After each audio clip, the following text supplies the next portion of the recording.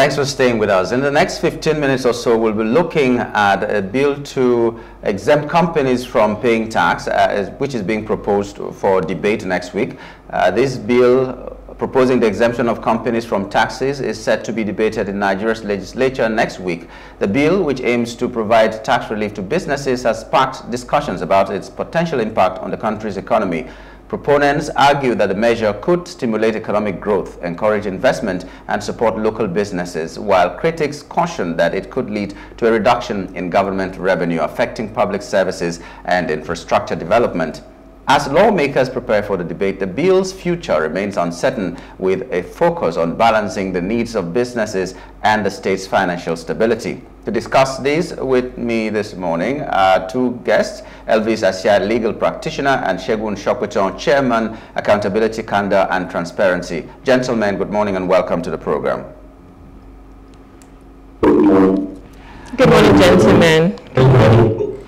Okay, let me start with you, Mr. Sopitan. What do you think about this bill that is going to be debated? What would you say if you were to be part of that debate? Well, first of all, thanks for having me again. First of all, I think that it's important to clarify that for me, this bill is superfluous. I think that's the word. It's excess to requirements. I don't know what the lawmaker that is pushing it is thinking, but as we speak, there's an executive bill that is trying to align the entire tax environment within the country. There are 4 tax bills, and this particular issue that this bill is trying to address has been addressed in that bill, you know, in the tax administration bill. So even though what's proposed in the tax administration bill is different from what, you know, this particular the proposal of this bill is trying to achieve, I think that what should be happening is, in fact, ironically, I think it was yesterday, I don't know if it happened, you know, I saw a news item that the House of Representatives was supposed to have a public hearing, you know, a public session on that bill, on the new tax administration bill.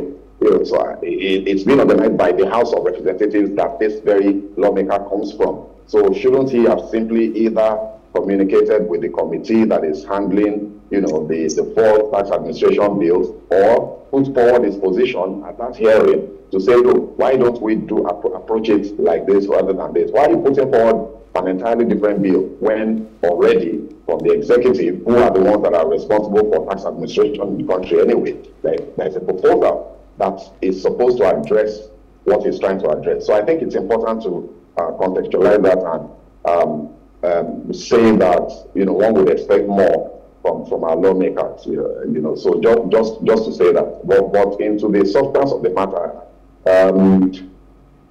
I think it's absolutely necessary that, coming from a business point of view, that we look at our entire tax administration environment and clean it up in a manner that will ensure that we can encourage growth, but also drive government revenues. I have to lean in the favor of government revenues by people, because Nigeria, we're simply not generating enough revenues to drive the kind of development we desperately need. We've got 230 million mouths to feed, so to speak, right? And we can't do it on a budget of even the 47 trillion that is being proposed now is too small. You know, that 47 trillion naira budget comes to $145 dollars per head, per capita. What can you do with 140, especially when you compare that to what other countries are doing? South Africa has $6,000 per capita as their budgeting volume. The United States has $17,000, $18,000 per capita. The UK has $17,000 per capita. You can just go around the world and look for the numbers, and ours will always be one of the lowest. You know, amongst our peer countries is one of the lowest. The only person among the countries that I checked that were higher than is Ghana. You know, apart from that, we're lower than Kenya, we're lower than Egypt, we're lower than South Africa.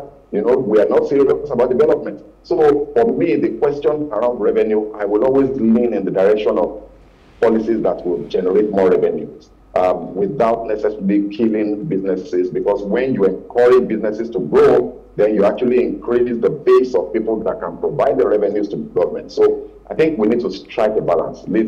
Exemption from the 0.5% tax, minimum tax, is a good thing to pursue, but we've got to do it in a way that doesn't starve government of the required revenue. So what the government is proposing in their own tax administration bill is to have an effective tax rate for businesses and for individuals. 15%, I think it is for businesses, and I think 25% for individuals. So that's how exactly that will work. Unfortunately, the details are not contained in that bill. So how do you compute that effective tax rate to ensure that you are not over punishing people? For example, businesses that are not making profits, like this bill proposed by this lawmaker is trying to say, you shouldn't be taxing them. They're making losses. So if you can establish that they're making losses, why are you taxing them? I understand that.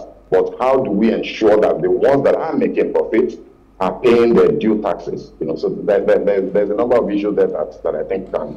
All right. I was going to ask whether making profit or making more revenue at whose expense, but maybe we should just let Elvis also respond. Yeah. Elvis, I was even going to ask, because if this is implemented, how do we measure the success or the failure of this new reform?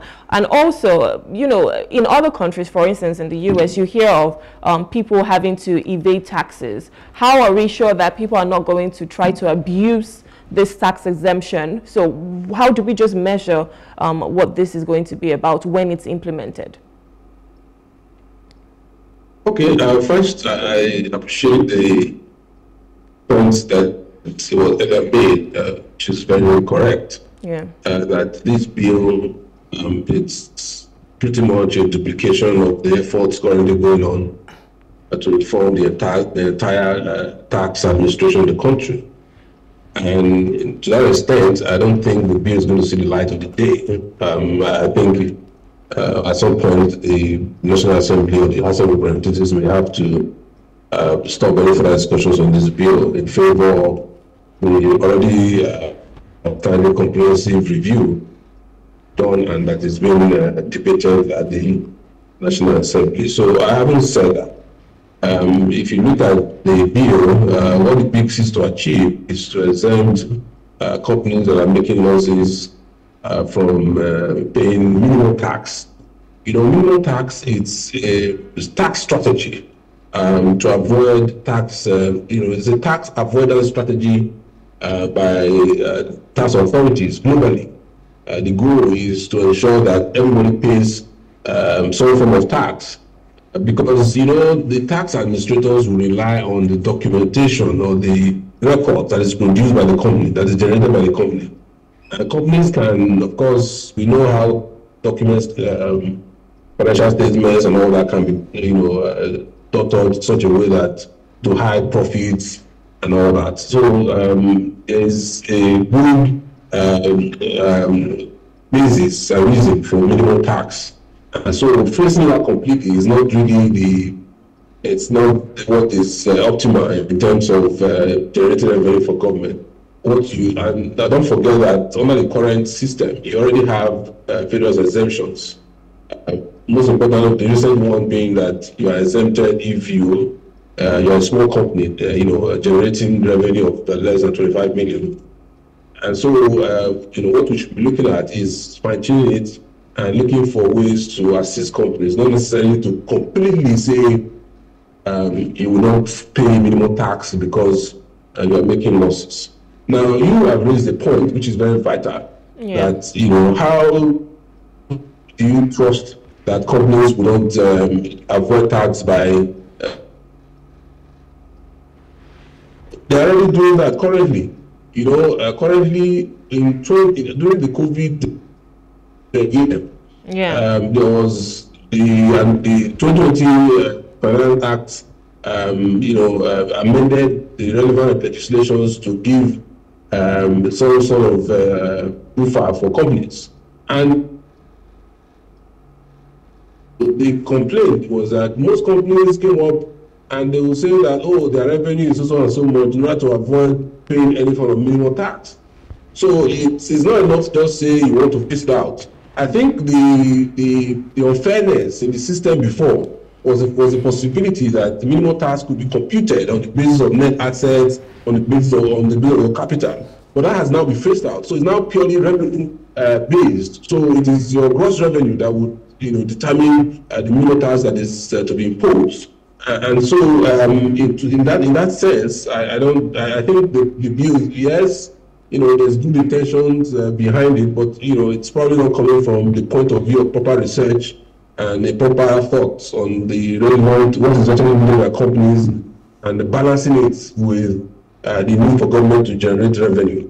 And so in that sense, I would say that this bill should, probably should give it a decent barrier in favor of the more comprehensive, the more research-based work that is going on to reform the entire tax system in the country.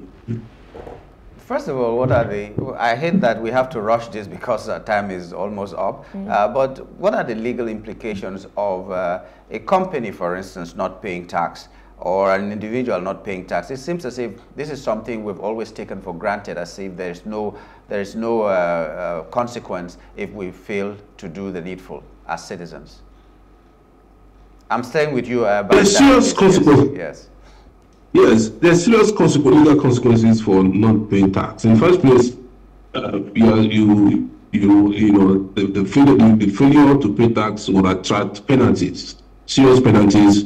In most cases, you see that most companies, their tax liabilities, you see that over 90–80% of the tax liabilities actually in penalties, and not necessarily the tax itself.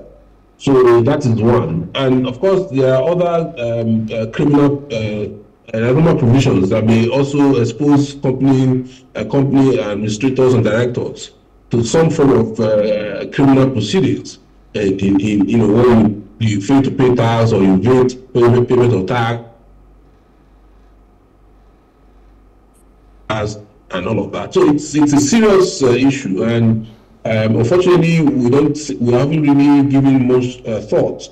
We haven't put in much investment in tax administration and in the capacity of the tax authorities to investigate, determine tax properly, and what you find is that a lot of there's so much avoidance and complete failure to pay in most cases. So it's serious for every person, either a company or an individual, to fail to pay tax, and it's even serious for the country, because at the end of the day, you are deficient, in terms of revenue. My colleague here had made very vital points about a comparative revenue profile of countries, even as small as Kenya in terms of population. Their budget is bigger than our own budget.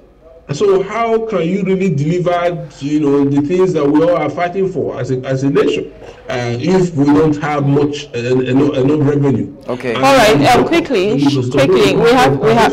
we have to wrap up now, but in about 30 seconds, Segun, how do you think that this would, impact the revenue for the government, as well as, just even public spending as well? So for people, for companies, how would this bill impact them if it's implemented? Well, I think my co-panelist has put it very nicely. This bill will get a decent burial and will be buried. It's running at variance with a far more serious, better researched work. Interesting. It's not going to see the light of day. I think I can really, I love the way you put it. It will get a decent burial. That was very funny.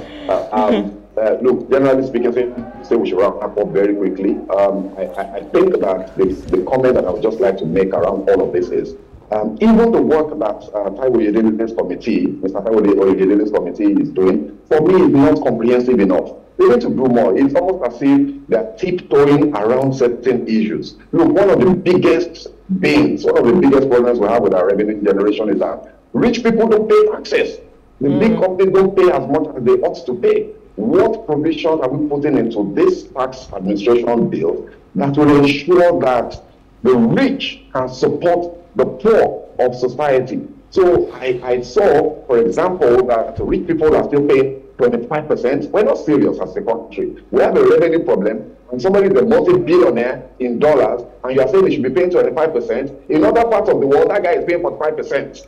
45. In some places, depending on what you do, you are paying 50% of the earnings, depending on where you get that money from. The government takes 50%. You know, All right. For example, in lotteries, you know, because they assume that you have more than enough left to take care of yourself. So I think our government needs to stop tiptoeing around these issues. Get brave, get bold. The same courage that they used to take subsidies away, let them use it to tackle powerful interests and powerful people, get them to pay the taxes that they are not paying currently. Okay. All right. Yeah, Thank that's you why so I just much. had to bring in the question, which seems like kindergarten. Are there consequences? We should all know, but it seems as if the people who should know better are the ones that just jump all this and don't do the needful thing. We do hope that we'll get it right, like you said.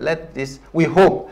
You guys are optimistic that it will get a decent burial, but we are hoping it will get a decent burial, because we never know what happens in the National Assembly or in the presidency or anywhere else. But I'd like to thank you, gentlemen, for coming on this program. It's been a real pleasure having you on the show. Thank you so much. Thanks. Thank you. Thank you. Have a nice day. You too. Yeah.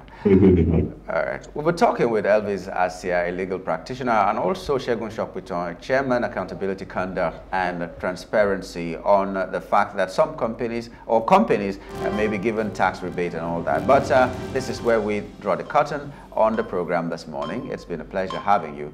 Thanks for being there. My name is Nyamgul Agaji.